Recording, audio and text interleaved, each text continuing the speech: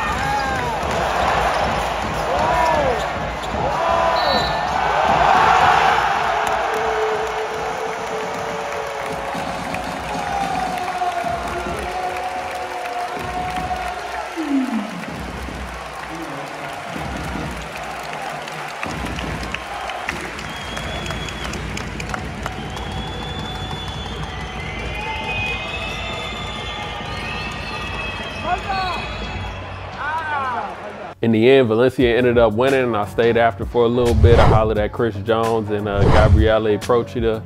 And yeah, now I'm back at the hotel. But earlier, I took a nice little walk to the city center. At least I think it's the city center. It's this plaza that has like everything, man. And like the walk itself was cool. It was a little windy.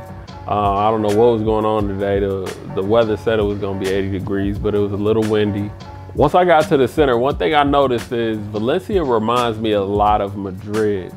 And I think now that I've lived in Madrid for a while now, like I can see the comparison a little more clearly. And I think it's a perfect mix of Madrid and Barcelona almost into one city, man. It's super beautiful. I really love Valencia.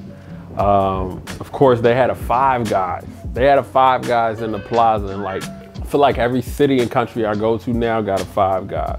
And it's cool, don't get me wrong, but I'm from California. We got Five Guys, but we got In-N-Out, and our whole In-N-Out is like the #1. It's kind of like a little rivalry between Five Guys and In-N-Out, but unfortunately, In-N-Out is it's not even available everywhere in the States, let alone in Europe. But in a nutshell, that was pretty much my day.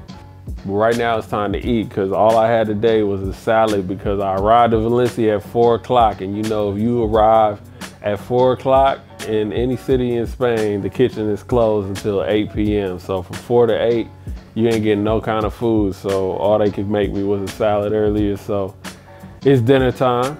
I appreciate y'all tuning in.